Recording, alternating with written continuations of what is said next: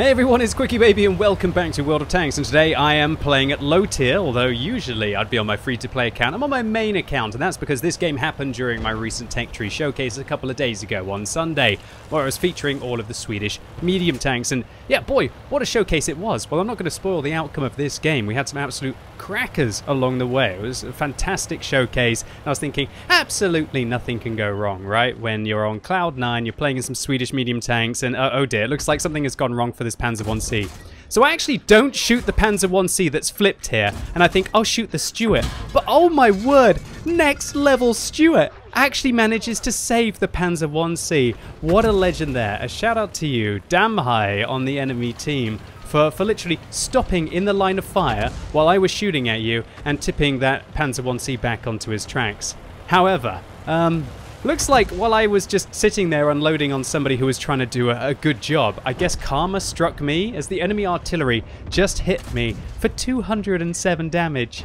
And yeah, that's right, that little Su-26 on the enemy team has something stupid like an 8 round a minute rate of fire. It's firing pretty much every kind of like 5 to 10 seconds. And when it can remove pretty much all of your hit points in a single shot, it really makes you realize that low tier artillery, while they're probably not as devastating as they once were, they're still absolutely ruthless at taking out all of the low tier puppies, right? And I guess I'm a low tier puppy in this case as well. So I'm playing in the tier 3 Swedish light tank, the Stridsvagn M40L. Now this vehicle, I honestly think, is a hidden gem along the Swedish tech tree. Do you know why? It's not because it's the fastest. It's not because it has the best DPM. It's not because it's the most accurate with the best aim time. This is an all-rounder at tier 4. This vehicle can do everything. Well, actually, I say it doesn't have the best aim time, and I just realized the aim time on this tank is 1.6 seconds. Look at the legendary gun handling this vehicle has. It's very unusual at low tier to have an aim time that is as low as this. Look how instantly responsive the aim circle is to changes in your reticle or when you make movements and then you stop. Something like this is really the difference between most tier 9 and tier 10 tanks in World of Tanks. That's pretty much the difference from going from tier 9 medium tanks to tier 10 medium tanks. Your DPM for a lot of the vehicles like the E50M stays exactly the same. And it just feels like it's the gun handling that improves on a lot of vehicles. Think T54 to Object 140. Your alpha damage doesn't go up. Your penetration with premium rounds doesn't go up at all. It's really the gun handling and yeah, a little bit of rate of fire. So to have this kind of responsiveness at low tier is really lovely. When you add to this an impressive penetration of 78mm at tier 3 and premium rounds with 98mm of penetration, whoa, this tank's starting to look rather good. And to wrap it all off, did I mention that this vehicle has a staggering 15 degrees of gun depression? And so while that's not really going to be much use on Runeberg, when you get into a map like Mines, and if you can manage to get on top of the hill, you can literally almost shoot the ground right in front of your vehicle, let alone shooting over ridge lines at opponents that have no chance of being able to react or engage back against you. And so the Stridsvagn M40L, definitely one of my favorites at tier 3. So much so that I always tried to keep a crew inside this tank. Keep a vehicle inside this tank? Well, the tank isn't that big. I always tried to keep a good crew inside this vehicle. Especially so considering there's actually a little premium tank in the game called the L60 that there aren't really many, if any, Swedish light tanks in the game, and so this is the best one to keep it in if you do fancy taking the L60 out for a spin occasionally. Alright, so 2 Matildas on the enemy team are waltzing their way through our team. They've picked up 3 kills between them, and those vehicles, hardly anything is able to penetrate them unless they just give up the complete flat side of their tank. And really, it's only me who's been doing the damage to the Matilda here, and I'm loading the gold, I have to admit, at low tiers to be able to balance it out.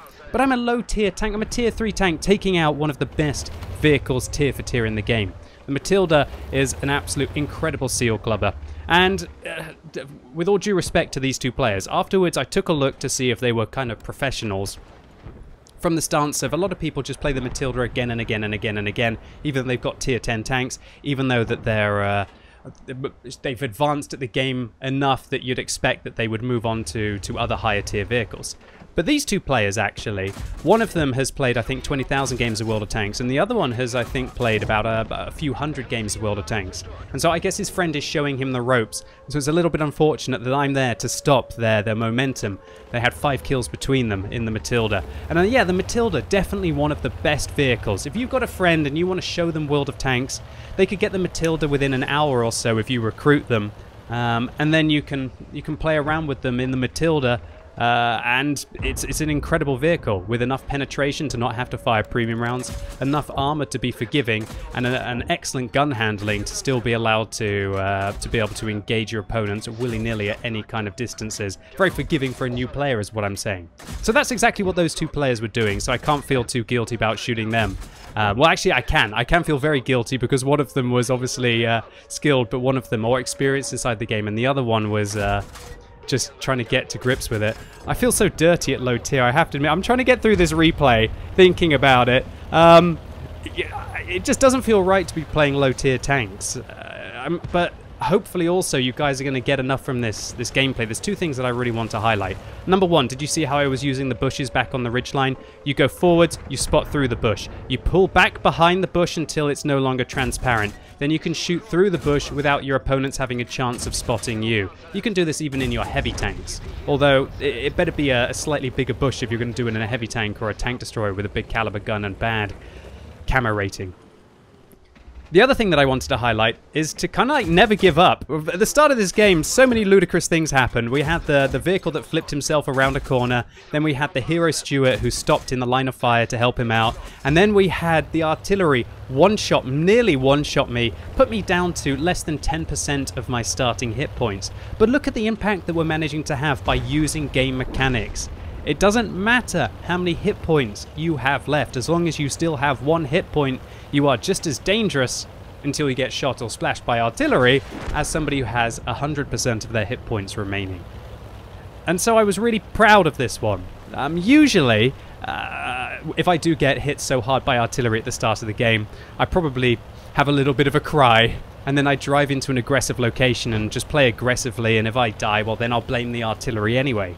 This time, considering it was during one of my tech tree showcases, one of my favorite things to do during the week, and I was full of energy and patience and really wanting to show this line off for all of its capacity, I had the restraint to not do that, even at low tiers, to pull back and just look at the impact that we've managed to have. 1,000 damage with 23 hit points at tier 3, not in the best possible matchmaking, and against a platoon of what I would usually call seal clubbers inside Matildas, although, as I've clearly highlighted, it's just a friend who wants to show a new player what World of Tanks is all about, and no better vehicle than the Matilda or possibly even the KV-1 to do that. Although even though I think the KV-1 might be a lot less friendly than the Matilda now that I think about it. Alright, so another thing. At the end of the game, communication is key. You see how I'm trying to communicate with the Vesper who's on my team right now. I say, can we work together? Do you speak English? Happy face. Unfortunately, the Panzer 1C replies, who is no longer in the game, but shout out to you, Lars Gaming 9 as well. So I'm hoping that I can work with the Vesper to find out where this Su-26 is. This is a devastating tier 3 self-propelled gun with fantastic aim time, good accuracy, although terrible view range, and so that's really where my advantage is. There's no way that the Su-26 can really sneak up on me. If he's driving, he's not using his binoculars. And if he's not using his binoculars, then he's got terrible view range. And he's not going to see me until about 150 meters. However, I don't really want to drive too close to his bush, because if I do, if he's still sitting in that location where he was last spotted, then he will be able to spot me. And after he finishes me off, it's a very easy game for him to be able to take out the Vesp, because I believe Su-26 has a turreted gun as well, so he's very flexible and he'll be very proficient in self-propelled gun combat. Alright, so the Vesp on my team has managed to make it into the cap circle, and I'm thinking, shall I wait here and try and just keep my binoculars activated, and if the Su-26 goes towards him, then I'll be able to finish him off. But I decide, with 1 minute and 32 seconds until the Vesp manages to cap, that I better go get into close quarters combat. Because I thought that the Su-26 on the enemy team would be going into these bushes that you see along here, possibly, or even just into this bush here, spot the Vesp, pull back behind the bush and shoot him. Because he's got 3 kills. Either he's been getting very lucky or he's a knowledgeable player. And he managed to smash me at the start of the game, and I don't want to give him the satisfaction of finishing me off in front of 5,000 people on Twitch, right? Alright, so I'm going into this bush right now, and I'm just going to hopefully set up my binoculars in a second. But I'm also very concerned. I have to admit, sorry, excuse me. I think I get a little bit paranoid at moments like this.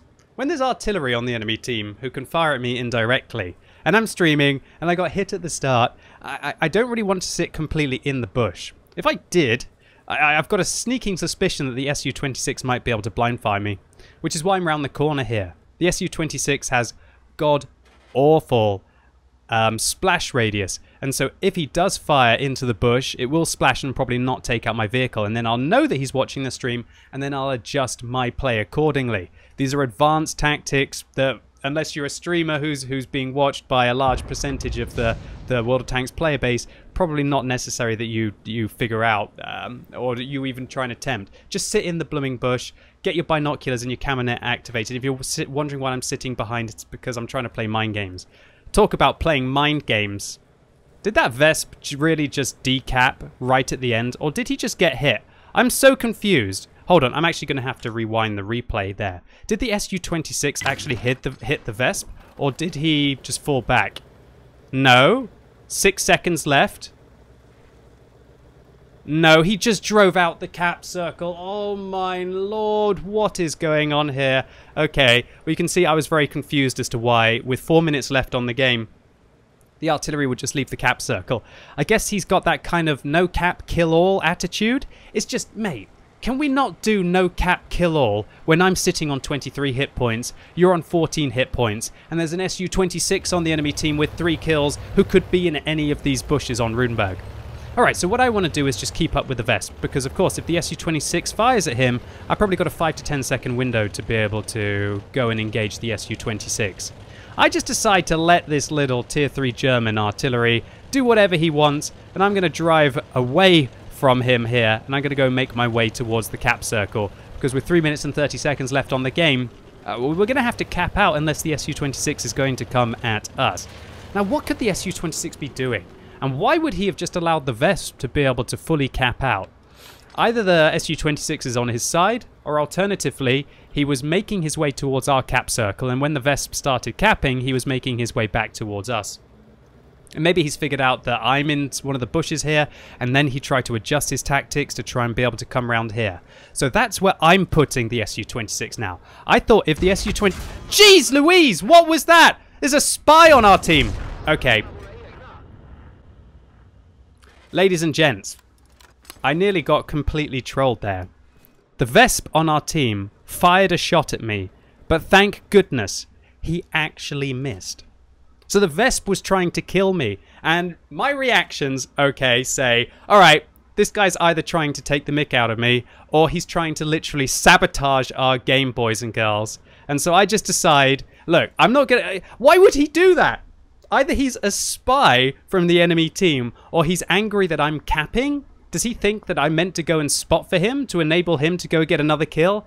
Mate, I was not having any of that. And there you go, the Su-26 finally shows where he is. And I guess what the Su-26 is trying to say now, hey, mate, why didn't you leave the cap circle and come and get me, right?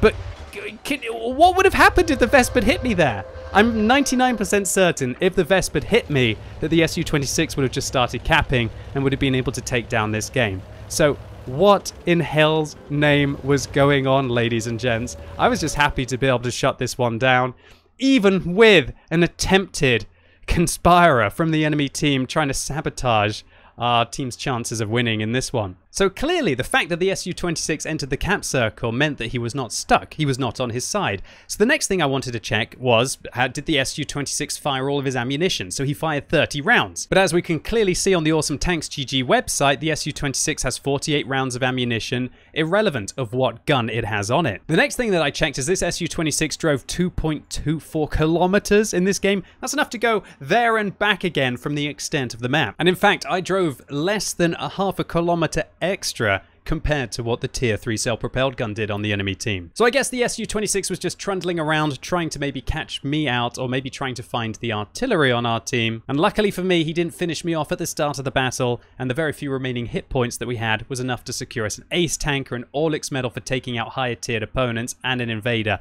Although I did fire quite a few premium rounds at this Matildas, so I did lose 6,000 credits. So an absolute wild, wacky game here. I really wanted to feature it because there's a lot of crazy things that go on at low tiers. It's just I'm not often playing low tiers to be able to experience them. I loved this game of World of Tanks. It has everything that makes low tiers just so funny to play. It had flips, it had heroes, monster OP tanks rolling through the entirety of your team, tense endgame situations, and even a few little spies or trolls that luckily, I guess, missed us. And we managed to shut them down before they took the game away, right? And I'm looking forward to seeing what the comments are going to be like. Do you guys think that I did the right thing to kill that Vesper? And funnily enough, considering that team damage is going to be turned off next patch, maybe this could have been one of the very last times that I could have been trolled like that in World of Tanks. Anyway, ladies and gents, boys and girls, I hope you enjoyed this one today. If you did, give it a thumbs up, but if you hated it, give it a thumbs down. And let me know in the comments what you think about low tier gameplay. Is it something that you just think you should try and avoid because you're now hopefully a more experienced player in World of Tanks? Or alternatively, do you think there's enough fun little vehicles around there, like the Panzer 1C, for example, that you'll have a dip into when everything seems to be going a little bit wrong? And as always, thank you so much for watching. You've been epic, and hopefully I'll see you soon.